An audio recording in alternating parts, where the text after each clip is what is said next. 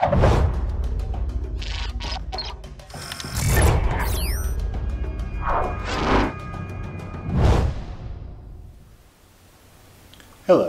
and welcome to the Transcript Templates screencast. This screencast will demonstrate setting up transcript templates. Let's say that you want to make sure that all of the new transcripts you create for a project use the same formatting so that they have a similar appearance. I'm now going to show you how to create a default transcript template that will be loaded automatically by Transana every time you create a blank transcript. To create a template, the first thing we need to do is to create a new blank transcript. To do that, right-click the episode and choose Add Transcript from the pop-up menu. You'll probably create your template as the first step in creating a real transcript, so you would want to name your transcript accordingly. Since I'm just demonstrating the process here, and won't actually be using this transcript for this particular episode, I'm going to call mine Default Transcript Template.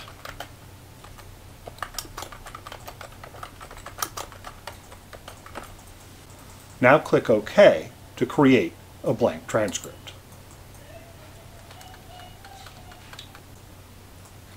Next, put the transcript in edit mode so that we can change the transcript. I want to have a title at the top of each transcript I use. I'm going to start by specifying the formatting I want to use for that title. To do that, I'll click the Format Speed button in the transcript toolbar. On the Font tab, I'm going to specify that I want my title to be 16-point font and that I want the title text to be bold. On the Paragraph tab, I'm going to select that my title should be centered and that there should be a ½ space following my title. Now I'll click OK to indicate that I'm done formatting the title.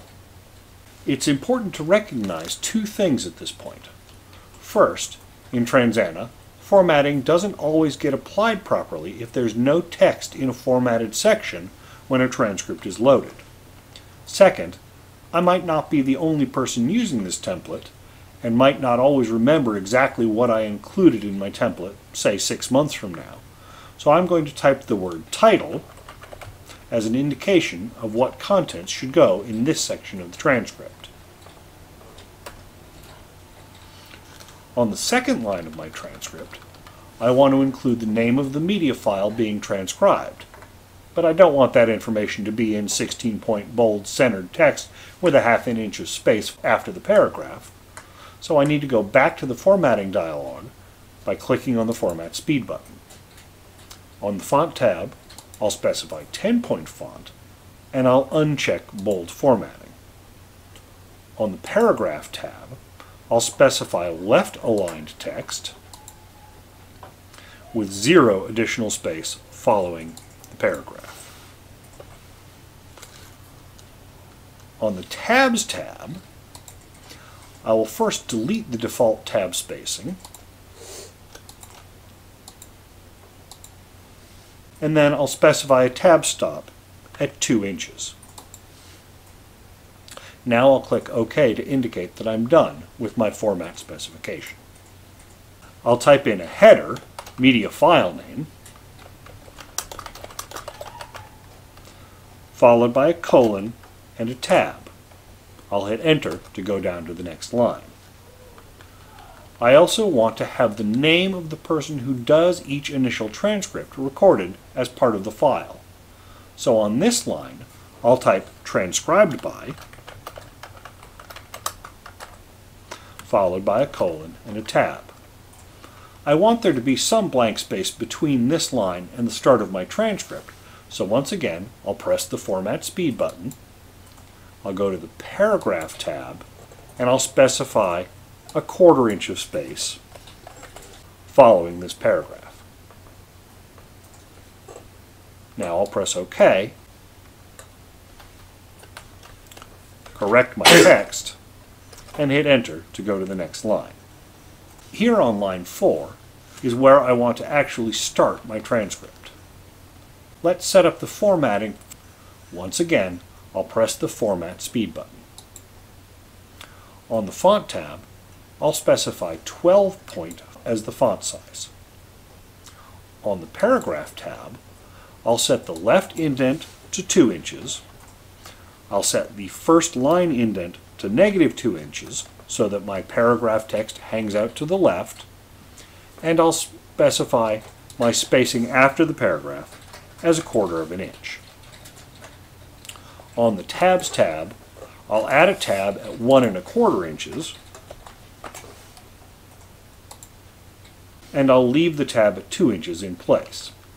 I'll then press OK to indicate that I'm done formatting the text. As you'll recall, I use the first space on each line for a timecode.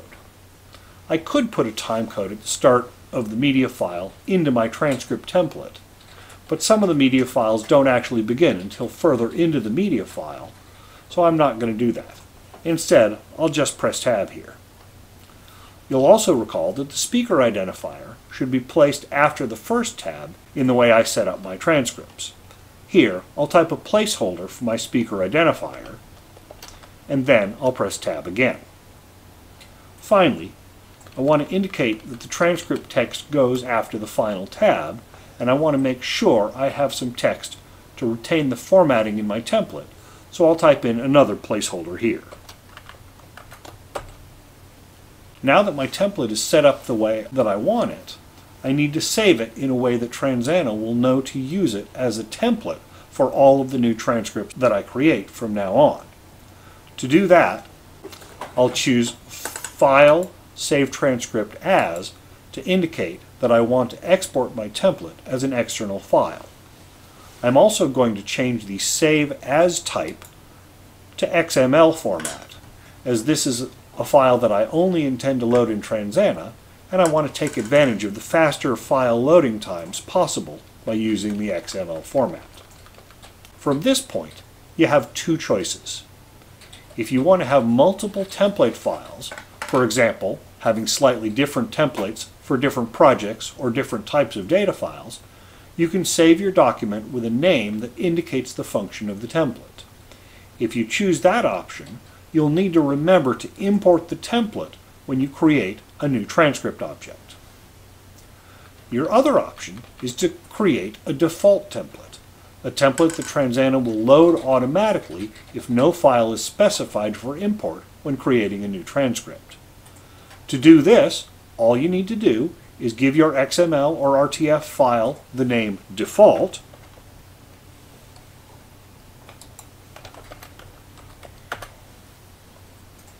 and save that file in the directory that you've specified as your video root directory. Now that I've saved my template as an external file, I can go ahead and delete the template transcript from Transana if I don't intend to use it for the episode I created it under. I don't need to save the template before I delete it. Now I'm going to create a new episode and transcript in Transana to demonstrate that our default template is working properly.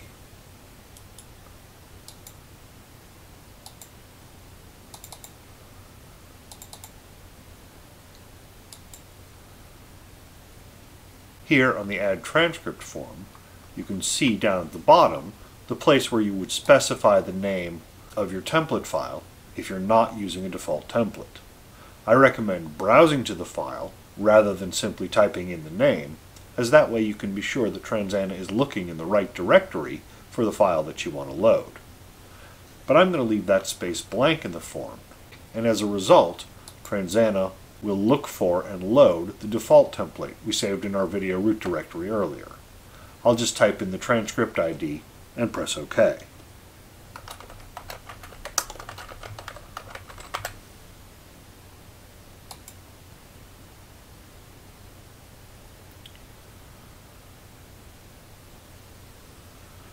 As you can see, Transana automatically loaded our default transcript template. It looks exactly like we set it up, and now we're ready to go.